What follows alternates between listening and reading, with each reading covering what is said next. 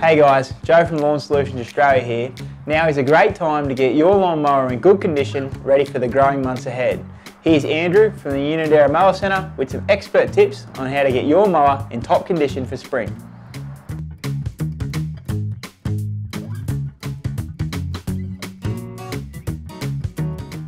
Alright, thanks Joe. Now that you've just pulled your mower out to get started for spring, first thing you need to do is check out your fuel. So important. So it doesn't smell too bad, but then you've got to consider about 3 months is getting too old for your fuel. So best thing you can do is kick off with fresh fuel and make sure it's 95 octane. It has to be. Don't use anything less. The next thing to check is your air filter. Obviously very, very important. And this guy has not been looked at for quite some time.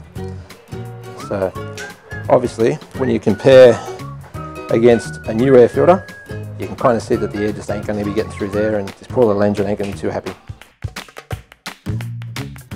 Okay guys, next thing is your spark plug. Now some people have trouble finding them. Basically, if you look for that big black rubber lead and there's going to be some sort of a big rubbery cap, pop him off. There we go. Get him out of the way. Get your plug spanner and get that one undone. Now, as you can see, that's not the best looking plug in the world when you compare that to a new one. So obviously that one's had its day. So we'll just pop him in,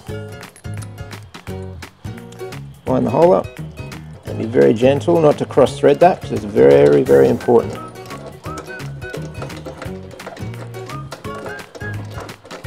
It's there.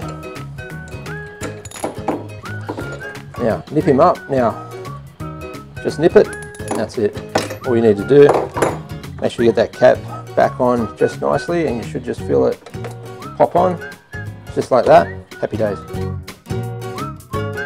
Next thing is your oil. It's a must to go and check your oil. As we always say, oil is an engine's best friend. So minimum, you really want to be changing your oil about once a year. So best to do it just before the start of the season. Get yourself a container. Now kick it up, and then try not to spill it. So there she goes. Oil normally, depending on the brand of the oil, it's either going to be a red colour, which is quite common, or like it almost looks like honey, like a nice clean oil. But that's really burnt. It's a real dirty black. It's not nice. Next thing you need to check is check out your blades. Makes a hell of a difference to the cutting quality of the lawn. Now, if you ever want to look under your mower, really important, when you've got a 4-stroke mower, 2 strokes is not going to worry you, but 4-stroke mowers, the only way you ever want to have a look under your mower is you need to do a wheelie. So just kick it back. Never throw it on their sides or on its nose, because you'll get oil come out of your engine, go right up through your motor. First thing it does is block the air filter, and no go. Alright guys, the cutting edge of the blade is this leading edge here. As you can see, like as I said, this one's not too bad, but you know, it's a bit roughed up. But that's what you're looking at when you compare to a new one. Like, it's not a super duper sharp edge by any means, but it's just, you know, something nice and consistent. But and that little kick back here, that just helps lift the grass and throws it into the chute. It's what they refer to as a high lift blade. These blades they're quite reasonable. But if you ever see damage, like one blade shorter than the other, or there's a chunk missing out of one, things like that, that's going to throw the disc out of balance. It's spinning at high speed, and it'll create a lot of shaking and vibration and wobble in the mower, and the thing will literally sit on the floor and skip sideways. If you do need to change your blades, you may be able to do it at home, but it's pretty difficult. But what you need to do is remove that one bolt. That will remove the blade disc, and then each 4 blades has got its own bolt and nut. Now getting them undone is generally pretty difficult, and 9 times out of 10 you're not going to do it without a rattle gun. So generally speaking, it's probably best just bring it into your local mower guy, and we can get it sorted out for you a lot easier. Alright Joe, that's pretty well it.